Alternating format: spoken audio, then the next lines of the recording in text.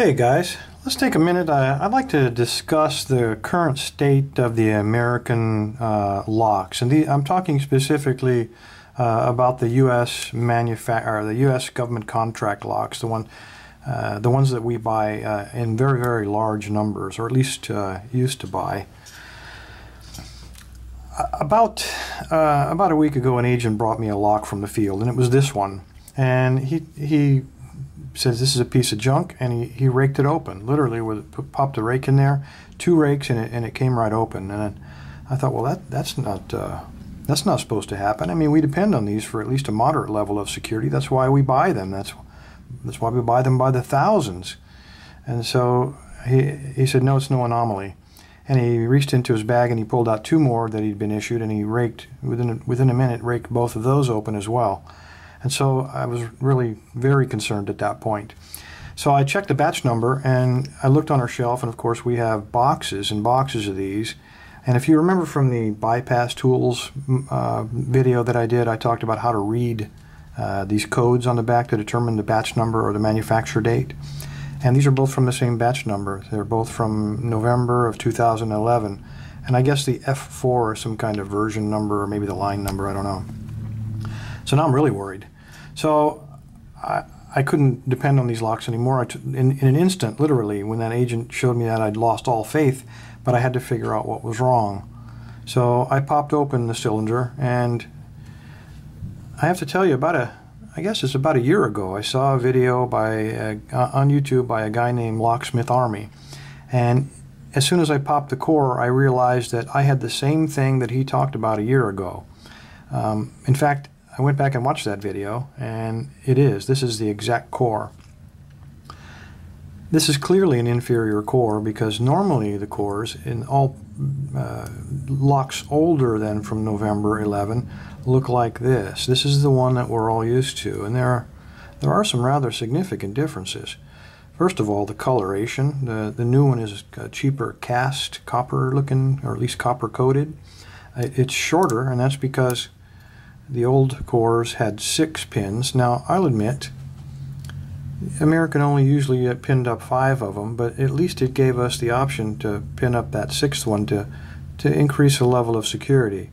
This new, cheaper core does not. Now, why would this happen?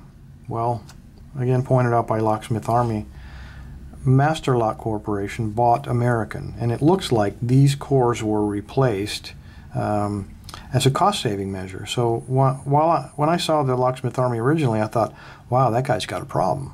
I mean, that's really tough. Rough for him, huh? But it's probably an experimental batch, and I'll never have to worry about that. But now I'm sitting on 214 of these things on the shelf, and I do have that problem, and they're all manufactured, and they all have these cores. So now I've got a big problem, and I've got to try to fix it. Well, how do we do that?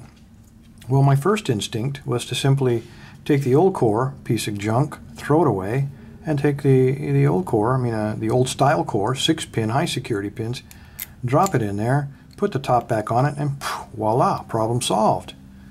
Until you look at it closely, it sticks out. We can't put the armor plate back on the bottom, and of course, when you compare them, the new core and the old core, 6-pin versus 5-pin, they're different lengths.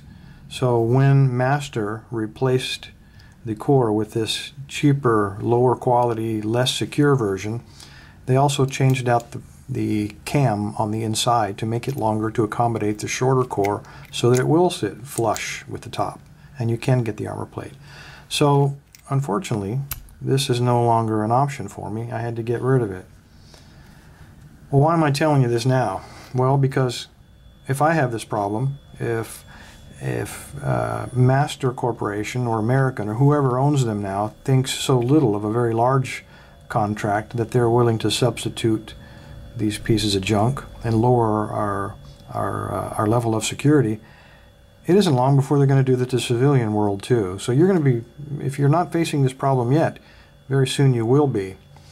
So again, Locksmith Army, he pointed out how to get these things open, and he did an analysis. So he took a die grinder or a Dremel tool, ground off one side, because the final difference between these cores is this is a permanently sealed one. They actually crimp the core in place. They never intend for these to be removed, and they make no provisions for us to do that.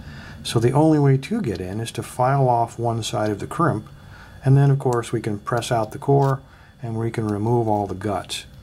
Now when we do that, what do we have? Well, this is it. And I have to, again, I can't express my anger here. I mean, I have to tell you, I would rather have a sister that works in a whorehouse than a brother that works for Master Corporation. Because when you look at these pins, let me zoom just a hair here, there's nothing to see, fellas. These pins are all smooth. They are all normal pins. They are smoother than a baby's butt, every one of them, with one exception, and it's an important exception. The bump stop. This is a Master Lock Company idea to stop locks or to help protect them against bumping. And again, Locksmith Army said it doesn't work. Well, in my experiments, we tried bumping them, and I have to tell you it doesn't work for us either. And I agree, it's probably because of the low tolerances, the low quality standards, and the poor machining. These bump stop pins in most of the locks that I opened were actually stuck. They were frozen in the upper chamber, literally rendering this entire cylinder useless. So when my agent popped in a rake and started raking, he was basically raking only a 4-pin lock, which is a Master number 1 or Master number 4 or any of those other cheap ones. If I wanted a cheap lock, I would have bought one. I don't want a cheap lock. So what can we do? Well, this is, as far as I can see, the only solution. File the side of it off, remove the core, dump all the garbage pins, throw them away.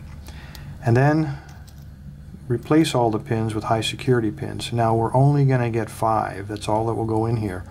But at least they will not be rakeable. We can replace them with, spools or serrated pins, your choice. You can even use the original key to pin it up. There's no point in cutting a new key. You might as well recycle the key, pin it to the key, and then recrimp it on the back with a pair of needle nose pliers, and then reinstall it into the lock. I regret it's come to that. I'm very sorry it came to that, but based on what we have, that's our option. Until we can at least issue and get rid of these locks, I don't intend to buy any more, and I don't think you should either. The last option is take a look at the number. If you don't have the number translator to translate these letters into numbers to indicate the date of manufacture, please contact me. I'd be happy to mail it to you. I recommend you don't buy any of these that have a manufacture date of after November 11. If nothing else, if you don't want to do that, if you're going to buy any number of these, pop the core out and make sure that it doesn't contain one of these. Just avoid these at all costs. It's just a level of pain that we don't need. Anyway, I'm sorry to rant, but I can't tell you how strongly I feel about the degradation of the security, the drop of standards, the lack of quality, and the lack of precision in the manufacture. This used to be a super lock, and now they've turned it into one of the cheapest locks on the planet. Anyway, thank you for your time. Everybody stay safe and stay legal.